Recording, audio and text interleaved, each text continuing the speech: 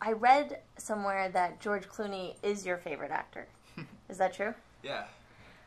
So how was it when you found out? What was the whole process like when you found out that George Clooney was going to be, you were going to have an intimate scene with him and he was going to basically be your co-star? Mm-hmm. Yeah, no, it was really cool, especially first meeting George. You know, you start with a little bit of starstruck, and then you're kind of worried to work with someone of such caliber. But then you get on set, and George especially does a great job of making everyone around him feel so much better to be there. You know, to really have fun on set. He's so great to work with, but at the same time, he's got this really strong professionalism that you can see. He gets onto set and he is prepared, he's ready, he does it in 3 takes or less, and it was something really cool for me to watch. Yeah? Yeah. Do you have any anecdotes, any stories of you and George, anything that happened on set?